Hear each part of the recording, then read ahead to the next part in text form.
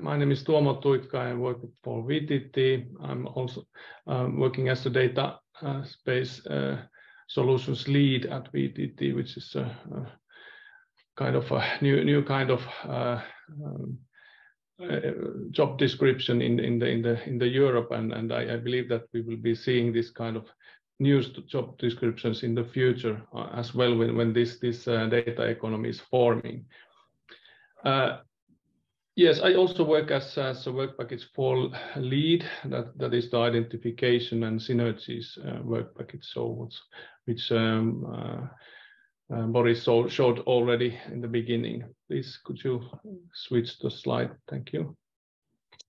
All right. So here is, of course, Boris explained already about the data spaces support center as a project, and I would like to say still that this is something that you know, I have never been in a situation research project like this, because there is clearly a lot of need and a lot of urge to create something new in the data economy in Europe, and sort of I would say that this is a pivotal moment for Europe to create something new, and really excited to be part of this evolution, and therefore we also want to be agile as a research as a project to support the community and scale with the data space topic. Please could you switch the slide, please? All right, so this data space support center activity, the work package identification and synergies is the one of the first work packages that has been starting. Not all of them have started yet, but this has been starting, and obviously because we need to know more about what is going on in the European arena of data spaces, and I think that it is very interesting to everybody to understand that what are the common requirements for data infrastructure across sectoral data spaces.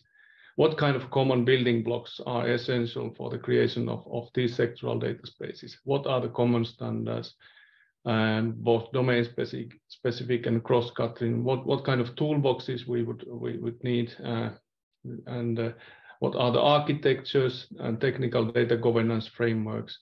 What are the potential synergies between data spaces? And what kind of data governance models, business model strategies there are for running data spaces? And of course, we are experiencing this regulation tsunami at the moment. So there's at least, well, the 5 big regulations that are now either there or under work. So this is something to identify, which really frames the work on the data spaces.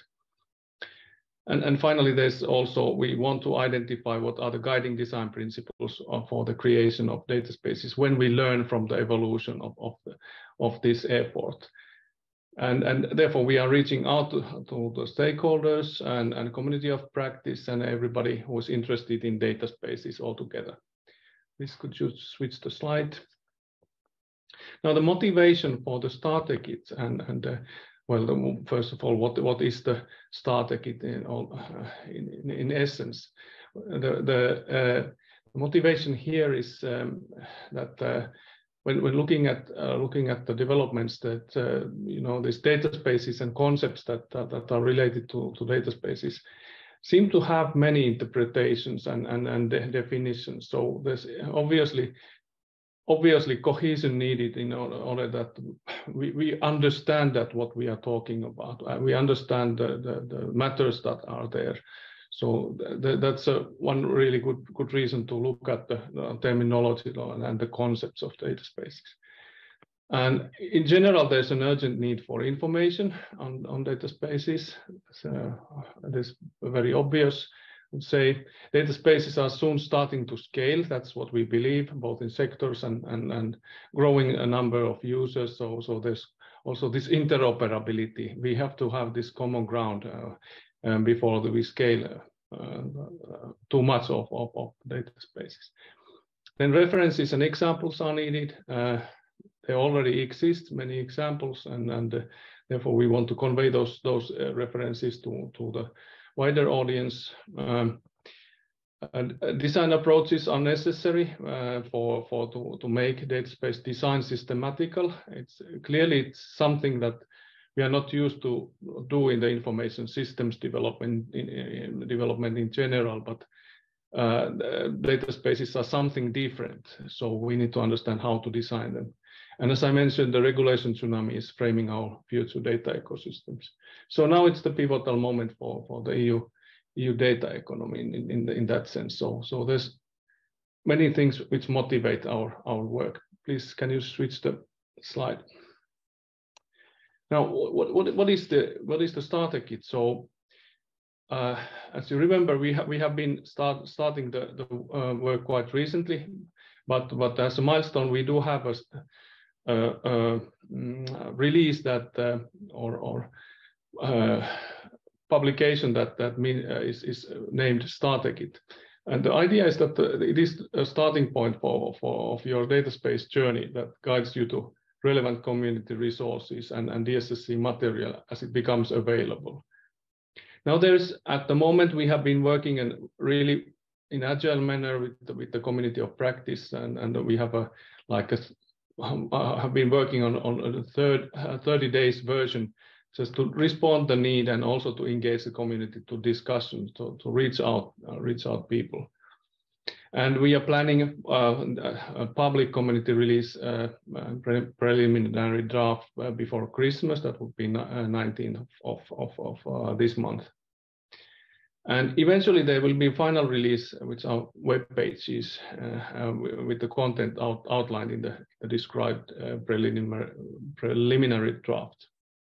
That would be March 2023. But we are all the time discussing with the community and seeing that all these many aspects are taken into consideration. And while doing the discussion, I have noticed that also there are many other things that are popping up that we maybe want to categorize and classify into some other work that we have in the DSSC. So please, next slide. So what it actually is not. It's not a moderated package in a sense. We list available and known resources, but do not evaluate maturity of the solutions at this point of time. It's not a textbook, cookbook, or guidebook. Does not provide a blueprint for developing data spaces. And if you click once now, don't switch the slide, but click once, please. Yes, so these are other deliverables. So we are working on this. We are going towards that direction, but this requires more experience and planning. That what are these guidelines and what is the best way to do data spaces? What kind of blueprints there are? So next slide, please. The content. Maybe I have some time to go to the content also. So it will be a short introduction to data spaces in a like framework of BLOFT. It's a business, legal, and governance functionality and technology and use cases. Initial release of glossary, as I mentioned, the glossary is important, and the resources and references list. So many of the items which have been in the presentation today will be there in the resources and references, and it's very important to have a very good presentation of those important that we already have. We already have many platforms and data spaces efforts that we want to have listed them. I had inserted this OpenDEI this image there also as a reminder that we bring in also those background knowledge from many projects, that this is something we are doing. So the OpenDEI or ICT 13, the ICT 5, or etc. We don't forget that there's a lot of work which have been done and want to bring that into the DSSC effort. Please, could you switch the slide? And here is outline of the starter kit content as it is at the moment in the outline structure that was mentioned before. And if you look at the contents, there's something about design approach, how to do the design, what kind of matters there are with the data space design. Then legal and governance, data contracts, for example, are something that we are all the time wondering that how they are working, and then functionally the technology, data interoperability, sovereignty and trust are addressed there. So many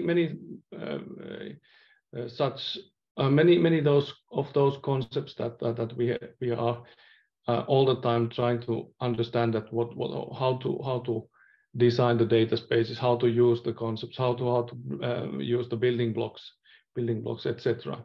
Eventually, there will be also a list of pioneering use cases, and which are like a repository of and a link repository to the use cases that exists already, and so that it's helping us to start new developments. So maybe the next one, please. Yeah, so about information gathering, I don't maybe go into too details, but just show that we have the information gathering ongoing at the moment. There's very hectic work, I must say, that with the colleagues who are into the doing the workshops and analyzing the data and doing the surveys and doing the interviews. So we plan to resolve all these matters by January, and in the meanwhile we plan to have a preliminary draft, as I said already, before Christmas, available for study and scrutiny, and the starter kit final version will be end of March in web. Please, could you switch the slide? All right. Now, in the big picture, this work is the beginning of continuous scanning on resources available for data space developers. I believe that this is very much evolutionary effort. So we are learning and cooperating all the time and figuring out that what are those let's say technical resources that are mature enough and can be used for data space development. And while doing that, we also update the web page, and already we address some of the tools that they exist. So please take a look when the release is public. So what are the existing resources, and eventually we will have design guidelines and best practices, but it's a separate track for the next year's effort. So starter kit has its place, and we are going to work with you all in order to make the interoperable data spaces happen, and looking forward to do this cooperation. Thank you very much.